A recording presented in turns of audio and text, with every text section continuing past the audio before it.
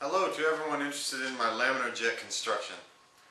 I decided to make this video due to numerous requests that I got about what components are inside the jet and the basic principle of operation. So I'm going to go over the parts of the jet real quick here as assembled. You can see the solenoid right here that runs the cutter mechanism. This bar is operated by the solenoid and transfers the torque through this shaft down to the actual cutting bar, which is inside here. You can see them move in unison. And then this bar right here is a spring detent. There's a magnet here that attracts the end of this rod, and so it basically detents in the off position so that when it's cutting, the vibrations from the water and it helps it snap into place, and it keeps it in place due to the turbulence of the water hitting the cutter mechanism. So you can see my little off jet connector here. It's 3 Anderson connectors. There's two solenoids here, an open and a close. They operate at 12 volts, about 2 amps, and it just basically pulls it open and pulls it closed. I've designed a little foam screener on the outside here to keep the water from splashing. The jet would operate like this, and when the stream is being cut, the water would return to the pool out this opening here. You can see a couple of guards in here, which I'll show up close later on, that just keep the water from splashing out around this area and keep it off of the bearings for this shaft. Notice the tangential water input. This jet is constructed out of basically just a PVC, 6-inch PVC cap, a 6-inch PVC coupling, several pieces of 6-inch PVC pipe that define the segments inside, and a Lexan plate for the top plate and a Lexan plate for the outer housing that holds the cutter mechanism. So let's take it apart and show you the inside. Okay, we've got the jet apart now. You can see the pieces here. There's not that many parts to it. This is the empty canister jet housing. You can see the tangential water input here. It's going to come into the side. It's going to cause a swirling motion inside. And as you can see, this first piece of foam here accommodates that. It's kind of shaped like a mushroom because this is a cavity that's going to allow that water to come in and swirl and equalize pressure and just get evenly distributed before the water comes up through this first layer of foam. So this pedestal here is just to hold the foam in place.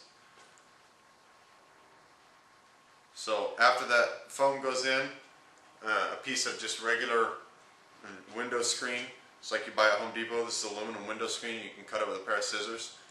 And these pieces of screen are just to hold the sections in the jet separate and keep everything physically separated so it doesn't move around and all the sections stay put. After this screen, you got a little separator ring. These are just pieces of 6-inch PVC pipe.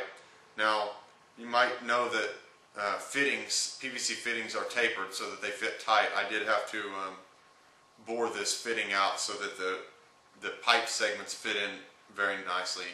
And I bored that on a lathe, and I drilled this input on a mill. All of which can be done by hand tools in your shop as well. So this is about a 1/2-inch separator ring. This just keeps that foam section separated from the flow straightener. And this flow straightener is exactly what it looks like. It's just a piece of 6-inch pipe, 3 inches long, and it's got little drinking straws about 3/16 diameter packed in there tightly. And yeah, it takes a long time to cut these straws. The best way that I found to do it is just to pack straws in about a 1-inch PVC pipe or steel piece of pipe, a little template pipe, and you can just cut them with a regular, like, painter's razor, a little razor knife.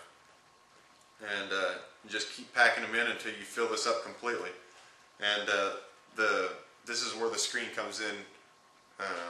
Its most crucial part is to keep these straws packed in there. And so the screens will go on both sides of this, and it will go in on top of the foam.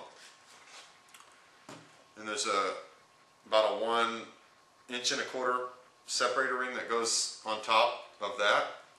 Provide a little bit of a buffer between the top of the flow straightener and the output plate. Now this output plate, I milled it to fit the coupling, and it's also got the bearing holes for the cutter mechanism and some other mounting holes and things and slots, but none of that's needed if you're just making a jet. There's some little guards here and a little piece of clear pipe glued here. All of that has to do with the splashing from the cutter mechanism. So again, none of this is needed if you're not making a cutter on your jet. And all that's just a result of trial and error on getting the splashback from when it's being cut to not touch the stream, because once the cutter moves away, you want an instantaneous laminar stream to come out of there that's uninterrupted, and so you want a clean edge on that. So it's all of these pieces here are just to aid in keeping that stream clean right up until it hits that cutter blade, and that way when the cutter blade moves out of the way, you have the pretty end of the stream that will come out of the jet. And it's just a lot of trial and error is all that was to get all those guards and everything right. You can also see a little guard here on the cutter mechanism that keeps splash back from hitting the bearings and the shaft. Don't underestimate the corrosive power of water with pull chemicals in it. Use as much plastic and aluminum as possible, even though the aluminum will oxidize. Zinc plated bolts don't stand up very good. They will corrode and rust. Stainless and plastic is the best thing to use if that's at all possible. You can see the little foam guard here that goes on top of the, slips over the top of this top plate, and then the other top plate housing would go on to hold the shaft for the cutter mechanism. That's pretty much it. I'll go through the components one by one on the table up close so you can see each component in detail.